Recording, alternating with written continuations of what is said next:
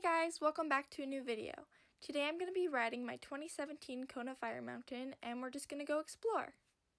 So before I get on and ride, I thought I'd show you guys how many stickers I have on my bike. Thank you, Dad.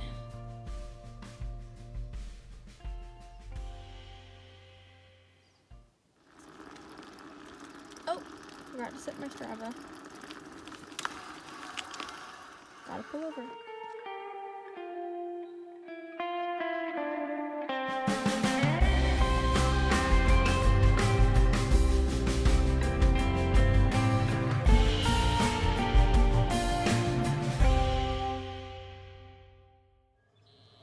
I decided to stop at the yellow chairs. I've been riding mountain bikes for quite some time now, but I've never had a dropper post until this year. My KS dropper post. I'm still trying to get used to it. Sometimes I fall over, but it's okay. Right next to a highway.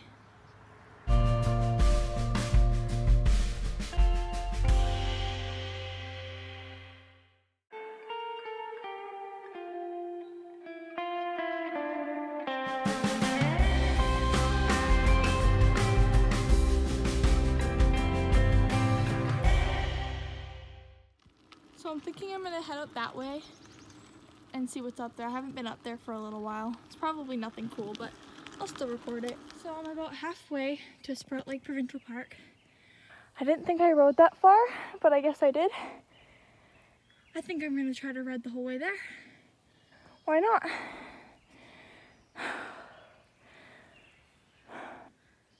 It's actually not that bad out.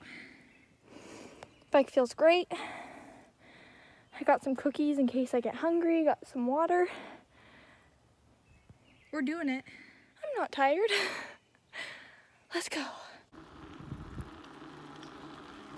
It's a really nice ride, just for a road ride. There's not that many trails out where I live.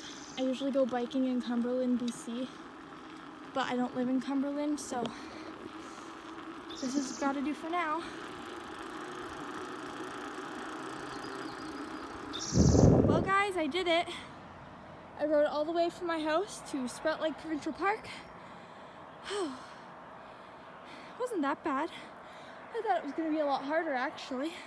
Okay, I'm going to take a break for probably 10 minutes and then I'm going to head home.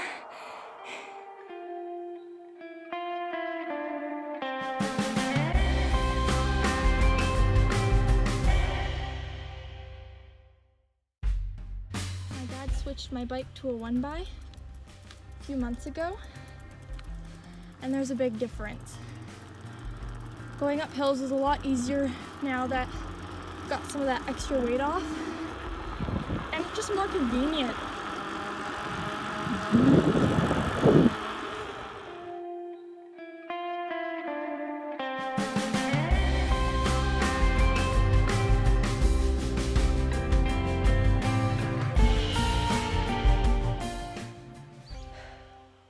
I made it home. I'm very, very, very tired. It's not that it was a long ride, it's just there were a lot of hills. But it was fun. I'm gonna do it again. That's all for today's video. Be sure to like, subscribe, and have a Gucci day. Adios, amigos.